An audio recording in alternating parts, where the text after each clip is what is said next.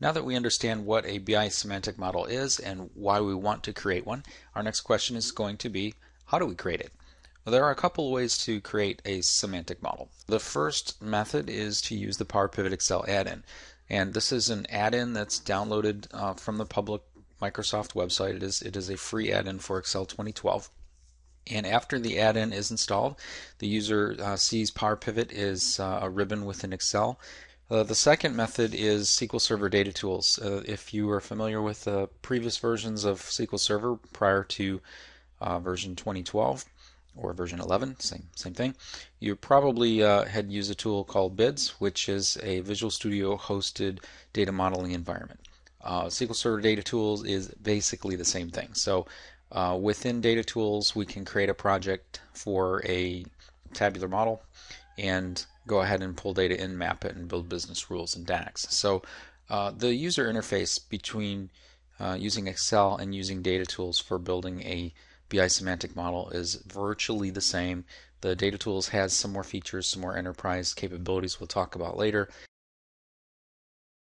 How do I deploy my BI semantic model once I've developed it either in Excel or in SQL Server Data Tools? And there really are four ways to consume or deploy a semantic model. The first is run it in Excel on the desktop. So if I've used Excel and Power Pivot for Excel to create a semantic model, I can use Excel to consume that same semantic model, and that runs on the desktop. The second method is to take that Excel generated BI semantic model and deploy that to SharePoint. And the process to do this is essentially to upload the XLSX file to SharePoint, and SharePoint must have some software installed on it, and at that point it becomes a server-based data model that's accessible to multiple users. The third and fourth ways are really similar, and that's deploying to analysis services instances on database servers. And these are the same, except that we may have developed a tabular model, or we may have developed a multi-dimensional model. So we do need to deploy to the correct type of instance of analysis services. So if we use data tools to create tabular semantic models using DAX, we have to deploy to a tabular analysis services instance. And just the same if we develop multi-dimensional models in using MDX, we need to deploy to a multi-dimensional instance. There is not an instance that can handle both types of models at the same time.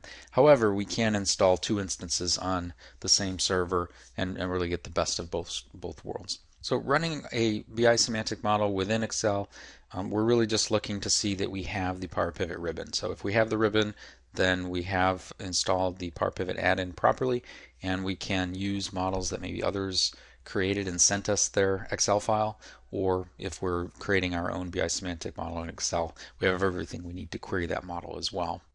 And if, from an architectural point of view, when we install the Power Pivot add-on, we really are installing a small, light version of analysis services as an Excel in-process add-in. So we call that instance of analysis services, which is kind of what it is, but we call that Power Pivot for Excel. And the one note about this that's different in this way of using semantic models versus every other way is that this is really a single user solution. So remote users cannot query the semantic model that we're running in Excel on our desktop. The next method where we can deploy one of these models is a multi-user solution, and that's to deploy to Power Pivot for SharePoint. If we install Power Pivot for SharePoint into our SharePoint farm, we'll get a new service that's running on an app server, and that's going to be labeled SQL Server Analysis Services. So this is an instance of analysis services running in tabular mode. It's installed in the farm, and we call that Power Pivot for SharePoint. Third and fourth methods are really similar. So here we've deployed a analysis services instance onto a database server, and in the first case, this is a multi-dimensional instance. It has an instance name on this server called MD. Your instance may be called something completely different, and it's running on a server. And if I connect to it with Management Studio, I can see this little icon. It looks like a cube, and that gives me a very quick hint that this is a multi-dimensional analysis services instance.